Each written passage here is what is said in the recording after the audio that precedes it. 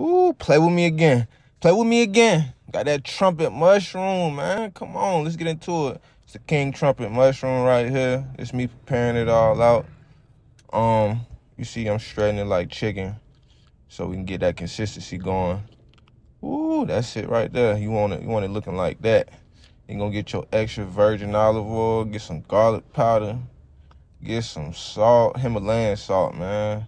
Slap your mama, cause I slap her too. Onion powder, some paprika, some W sauce. I'm just saucing it up, man. So season it till your ancestors grab your hand, say stop, no.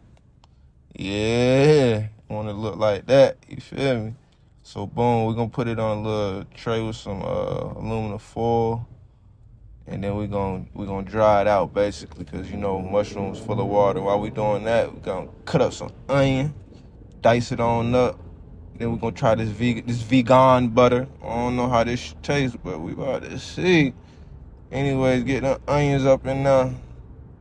All of that.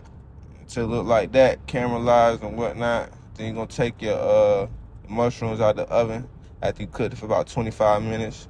Put your barbecue sauce, your apple cider vinegar, only like a little tablespoon of that, and then put your honey in there. And we're gonna mix all that together.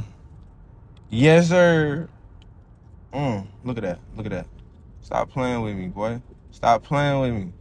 Then boom, voila, you got that. Come on, we got the potato rolls. Hey, I don't need the plant police coming for me talking about my potato rolls. Just cook just cook it.